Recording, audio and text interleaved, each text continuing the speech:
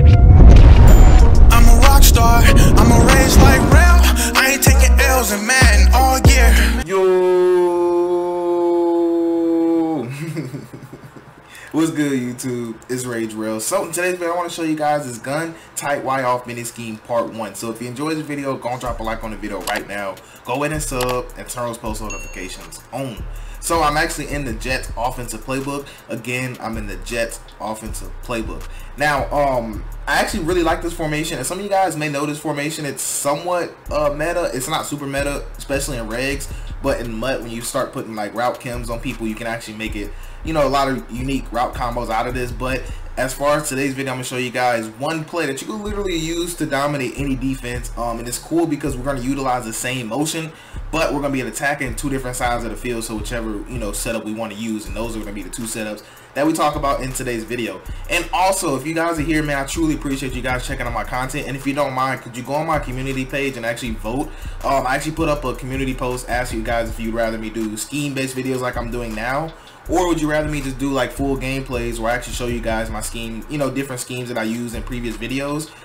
That's how I'm thinking about doing that. So in case you guys like maybe like a trip tight end I put out, or if you like a gun doubles I put out or something, then I'll like go back over them and show you like, hey, they still work, you know. So it's what I'm thinking about, to give you guys some more content and make the my channel a little bit more interesting, you know, because Madden's getting in the little decline stages. So I'm not sure if you guys want to learn new stuff or not, but I'm gonna have a mixture of everything. So just go and vote it. I would truly appreciate it. But regardless, I'm not gonna talk about personnel. I'll mention that whenever the video starts.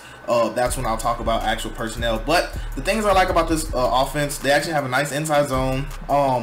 They also have this jet touch pass, and they also have the jet pass, you know, the fake one where they actually do the jet touch pass.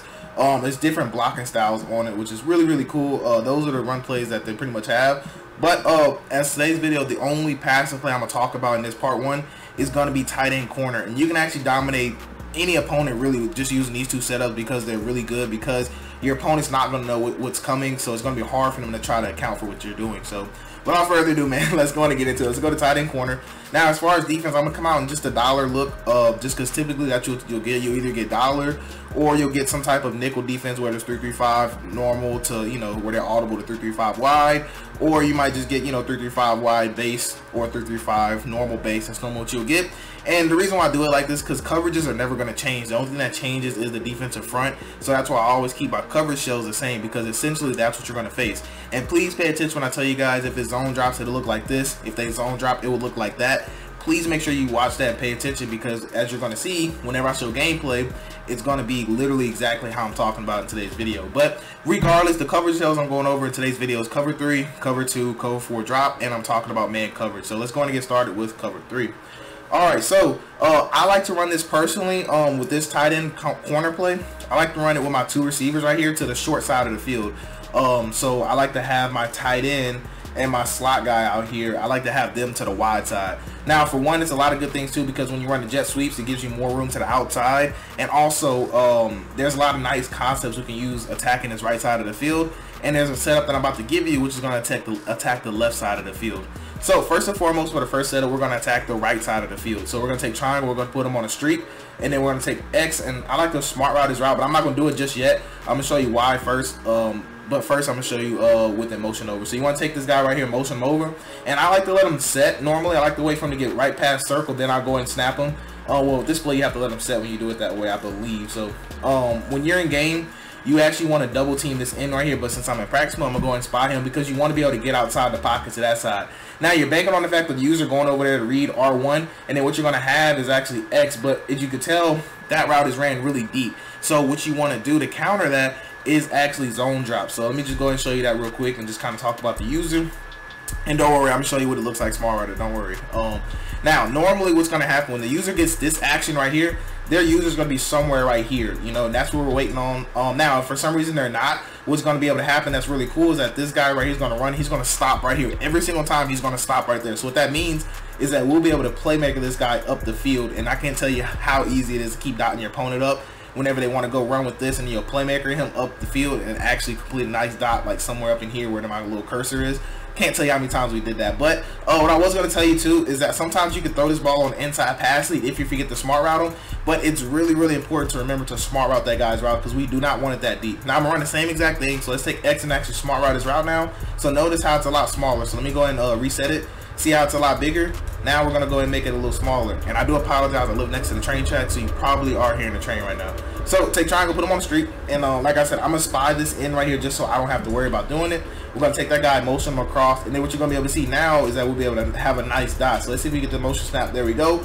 We get the motion snap, so right here you can tell X is going to be wide open right there on the sideline, and that's why you want to smart route that route, because when you smart route it, it's ran to where they can't actually play it stock. They have to have some type of zone drop to actually be able to play that route combo out there. You can tell right here the purple's going to get pulled down, and that's what's going to allow this to get open. And what's cool, like I said, is that the user will have to play this little route right here. So if you can picture these spies not being here, then of course you can tell we'll have a wide open person. You know, you can tell you can kind of throw him open, or we can playmaker him, which I'll show you here in a second. So actually no, I'll show you right now, then we'll go ahead and keep it moving. So let's go ahead and take X, smart route his route, take triangle, put him on the streak, and then we're going to go ahead and motion that guy across. And I just want to show you that we can smart route. You want to snap him not that close because we actually aren't able to get him, but notice how we're able to pull him, playmaker him right, and then we could potentially throw it. Now I did rush that throw. Obviously you'd want to wait half a second, or you can playmaker him wherever you want to. So just want you to know that that playmaker is really really OP, especially if you know, if the user's trying to pursue that corner route. That's why I like to have that in that. So right here, cover 2, because I want to move a little faster. So let's take X, smart route his route. Let's take triangle, put him on a streak, and then we're going to go ahead and motion that guy. Like I said, you normally would want to just double team that in, and you want to wait till he gets past circle. Now if you can't motion snap him, that's fine, but normally it's better if you do let him like motion snap. So right there you can tell X, we're going to be able to get right over the top of that cloud every single time. You will get over that cloud literally every single time.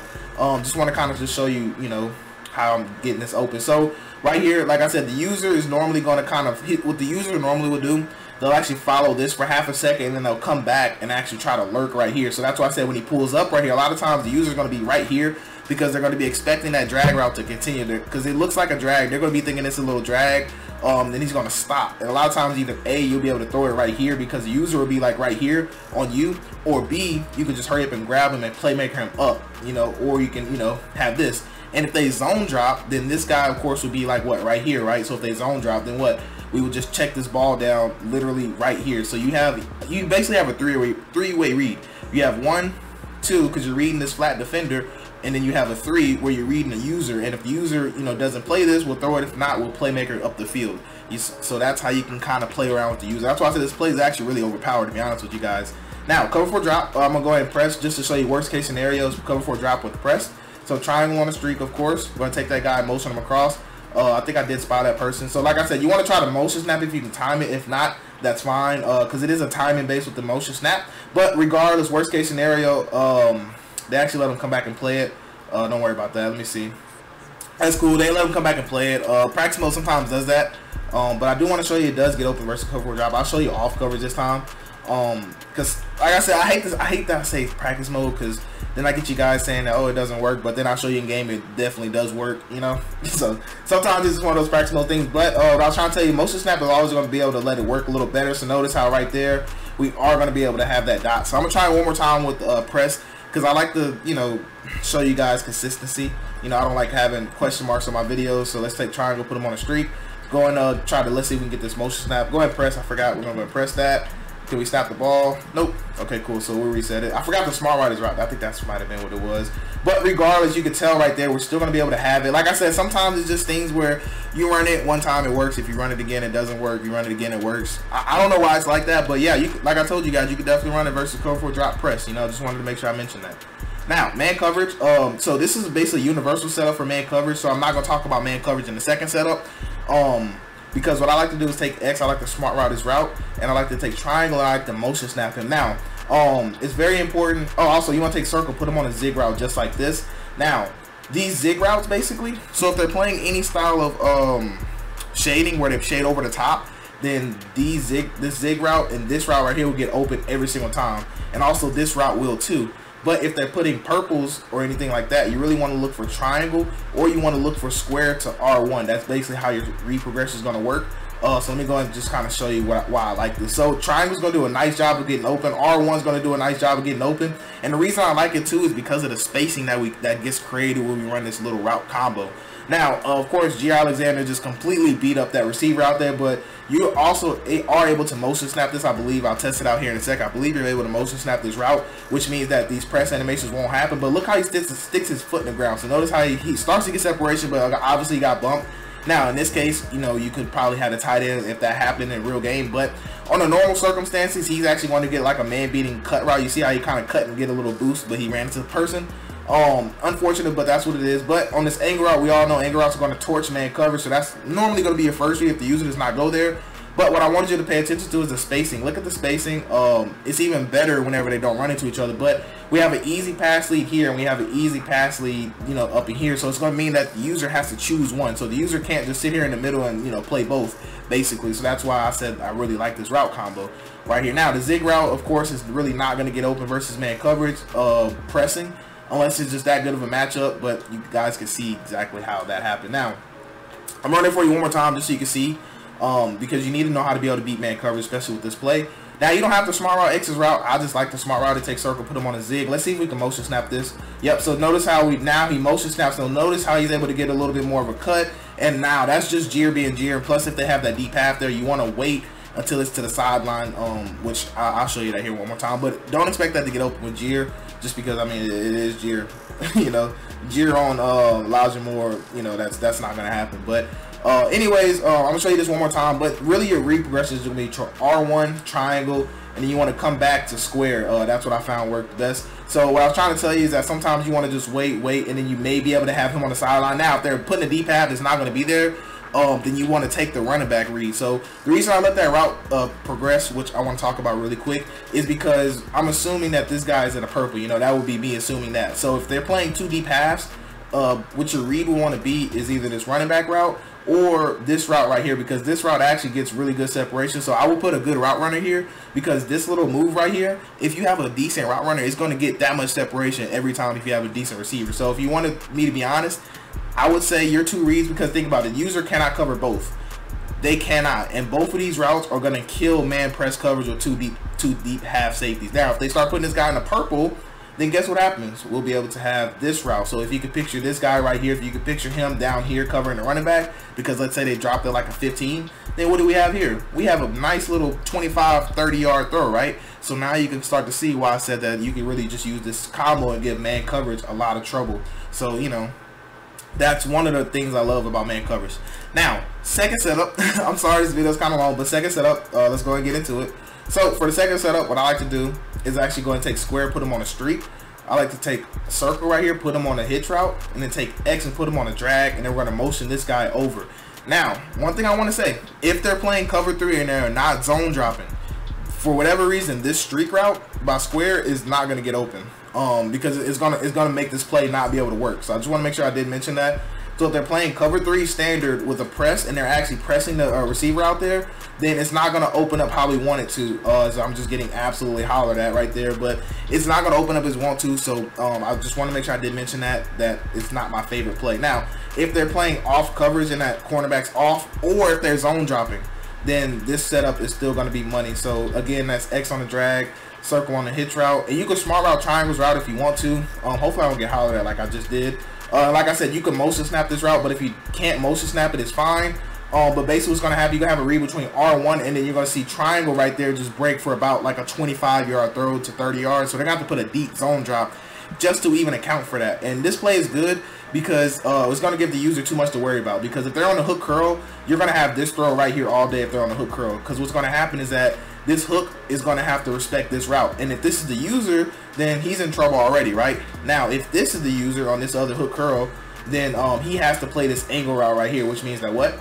Boom, we'll have that open literally every single day. We'll take that every single time. Now, cover 2. It's going to be the same exact thing, which is really, really cool. So we're going to take square, excuse me, put them on a streak. We're going to smart route triangles route, but you don't have to. Take X, put them on a drag, circle on a hitch, and then we're going to go ahead and motion them over. Now, like I said, I love to motion snap this pretty much every single time. I think it just gets a lot more separation. Look at circle wide open, and then look, triangle is going to just sit wide open. They are going to have to zone drop that. And so no matter if they play a hook curl or a vertical hook, no matter which one they play, your hitch route will always be open. They have to man this up or play some type of match coverage that actually matches onto this route. They have to, because this, you'll just be able to throw this all night, literally all night. And if they zone drop correctly, you can actually have this drag route, you know, or you can have what? This route right here if they're not using it. So that's why I said this route is just really, really good, this little route combo. Now, last thing I'll show you is cover 4 drop, and then that's going to be the video. So a cover 4 drop is going to be literally the same thing, square on the streak, triangle smart route, X on the drag, circle on the hitch, and then we're going to take this guy, we're going to go and motion him across. And this motioned over post route is just so money, honestly. It's really money, because that streak is going to do such a great job of pushing back those deep zones, and you can tell the user has to go there. But the problem is the user is going to be stuck in the middle. Why is he stuck in the middle, bro? Because we just ran the other route combo where we took triangle, put him on the streak, and we're motioning the same guy over, so they're not really going to know which combo that we're trying to attack them with. And then maybe, you know, we come out here, you know, you can tell right there we can have a little rollout corner route action. So that's why I said this offense can be really, really annoying to stop. You mix in the runs and everything like that, and you got yourself a little scheme, man. So honestly, I hope you guys really do enjoy this. Let me know if you like this. Drop a like if you enjoyed it. But anyways, I hope you guys have a blessed day. I'm Rage Real, and I'm out.